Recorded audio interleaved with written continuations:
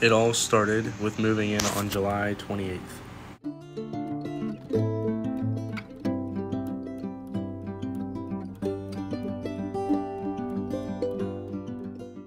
After a long night of putting the room together, a long night of sleep was necessary.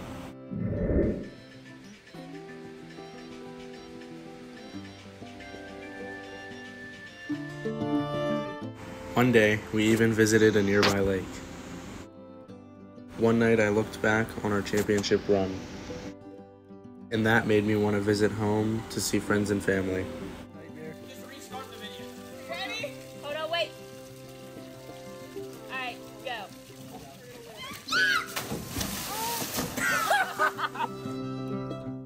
In the middle here is my little sister Maddie. Hopefully she's Penn State Class of 2038. While at home, I visited the family farm that I grew up on. We thought it would be fun to hide a friend underneath our bed.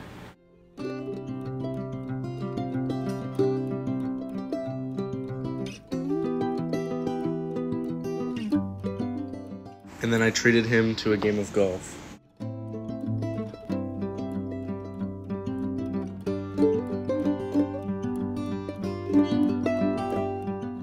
And to send off the summer, we watched the sunrise from the roof and pulled an all-nighter.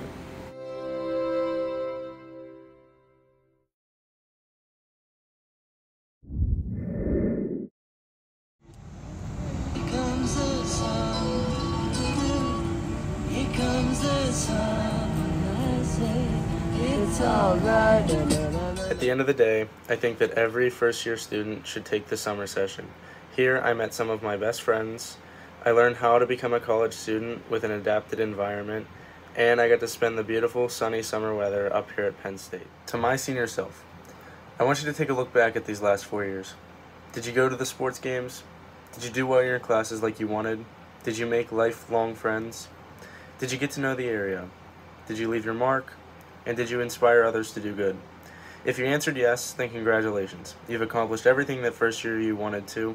Now go out there, never look back, but also never forget where it all started. Here at Penn State on June 28th, 2022.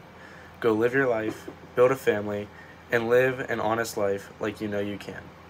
All the best, first year you.